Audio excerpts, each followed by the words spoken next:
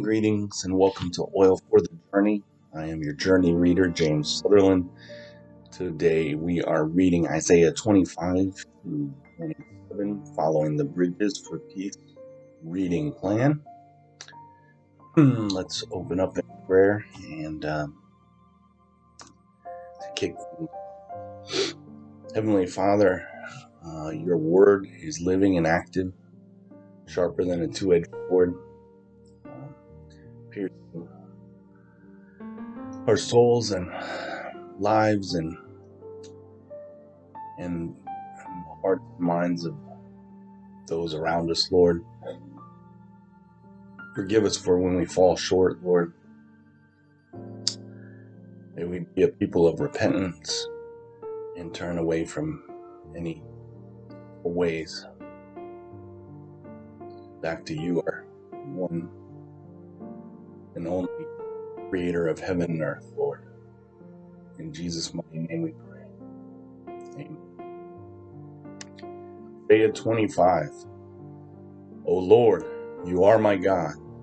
I will exalt you. I will praise your name, for you have done wonderful things. Plans formed of old, faithful and sure. You have made the city a heap, the fortified city a ruin. The foreigner's palace is a city no more. It will never be rebuilt. Therefore, strong peoples will glorify you.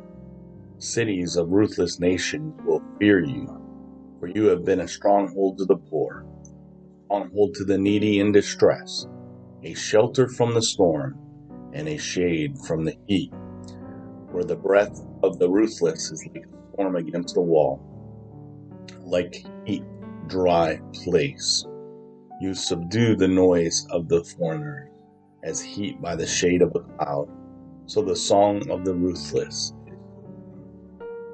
On this mountain the Lord of hosts will make for all peoples a feast of rich food, a feast of well-aged wine, food full of marrow, of aged wine well refined.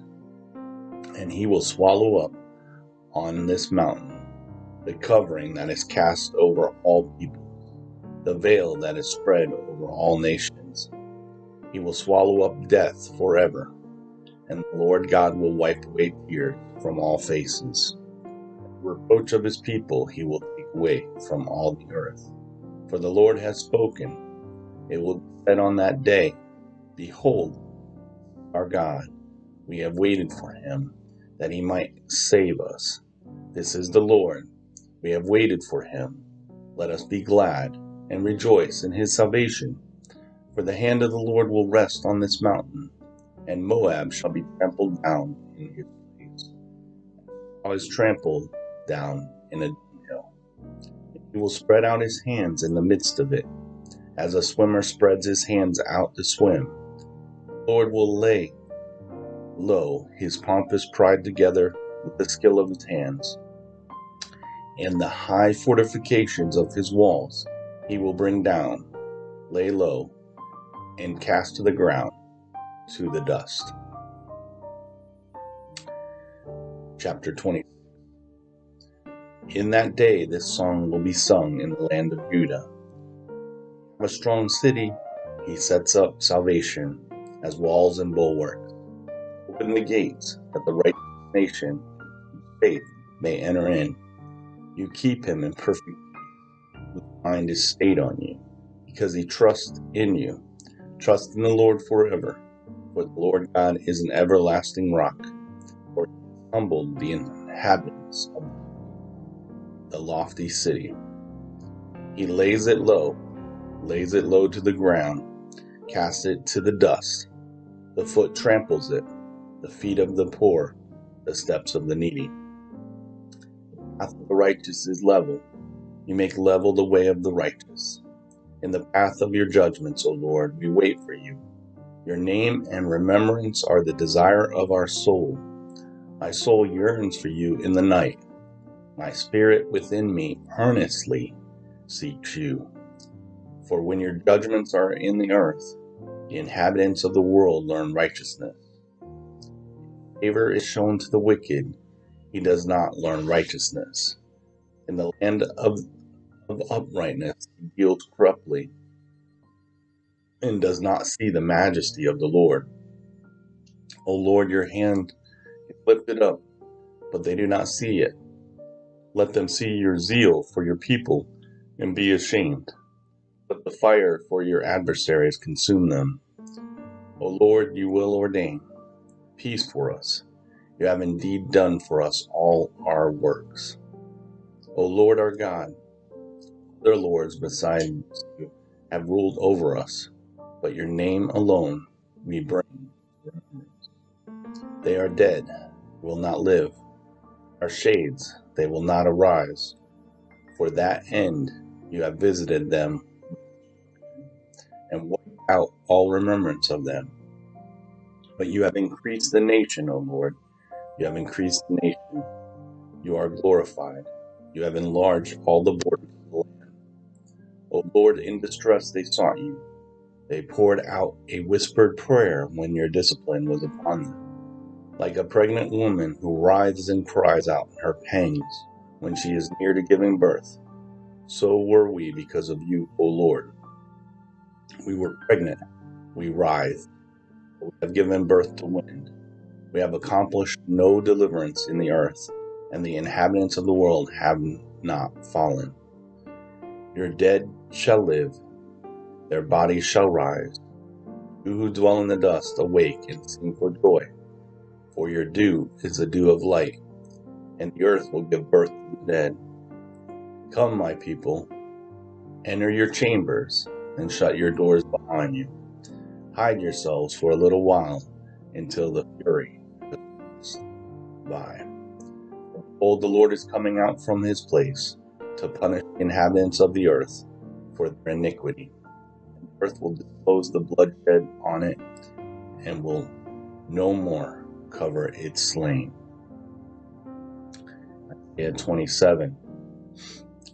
In that day the Lord with his hard and great and strong sword will punish Leviathan, the fleeing serpent, Leviathan, the twisted serpent.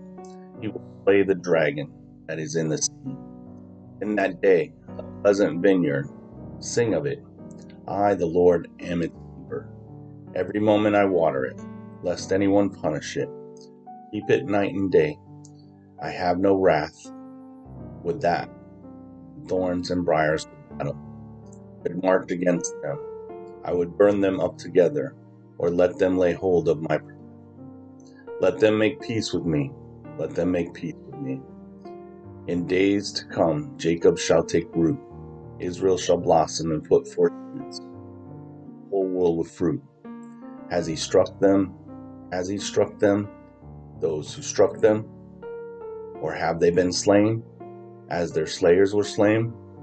Measure by measure, by exile, you contended with them. You removed them with his fierce breath in the day of the east wind. Therefore, by this the guilt of Jacob will be atoned for, and this will be the full fruit of the removal of sin, when he makes all the stones of the altars, like chalk stones crushed to pieces. No Asherim of incense altars will remain standing, for the fortified city is solitary, a habitation deserted and forsaken, the wilderness. There the calf grazes, where it lies down and strips its branches. When its boughs are dry, they are broken. Women come and make a fire of them, for this is a people without discernment. Therefore he who made them will not have compassion on them. He who formed them will show them no favor. In that day, from the river Euphrates to the brook of Egypt, the Lord will thresh out the grain, and you will be gleaned one by one, O people of Israel.